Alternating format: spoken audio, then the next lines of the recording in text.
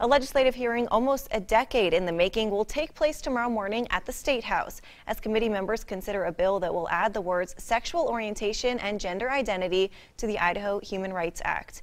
The hearing comes 9 years after supporters of the legislation began lobbying for a bill.